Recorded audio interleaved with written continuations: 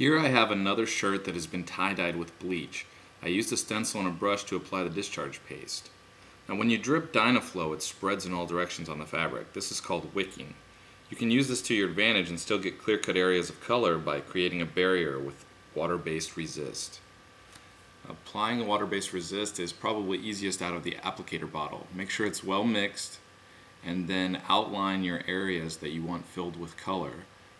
I have already outlined each image except for this last one here at the bottom. The barrier works best if you allow the resist to dry.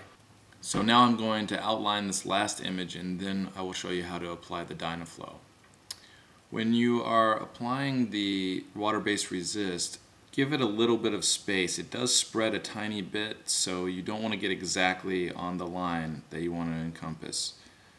Then make sure you get all the way around and it connects on both sides. If there's any space left, the Dynaflow will spread out through the little gaps in the lines that you've made. The best part of the next step is the Dynaflow does the work for you. You've already done all the detail work when putting down the resist. Now all you've got to do is watch the Dynaflow spread inside the barriers that you've created.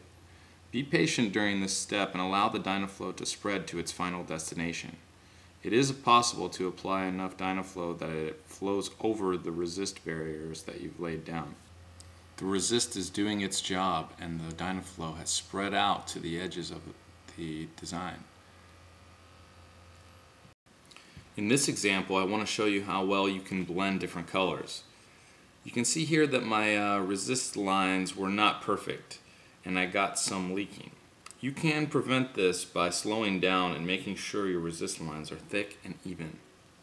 Once I have finished filling in all the remaining white areas, I'm ready to apply my second color to give my design some depth. Because the fabric is now saturated with the first color, the second does not spread nearly as much. It is easier to put the second color just where you want it. The Dynaflow spreads and blends by itself, but don't be afraid to use your finger to get a really nice effect.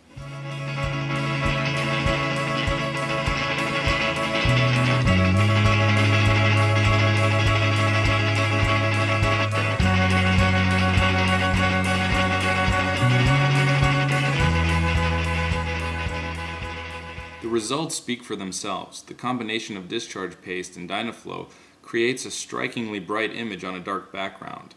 Neither method significantly stiffens the shirt either, so you end up with a soft, comfortable shirt that is as fun to wear as it is to show off.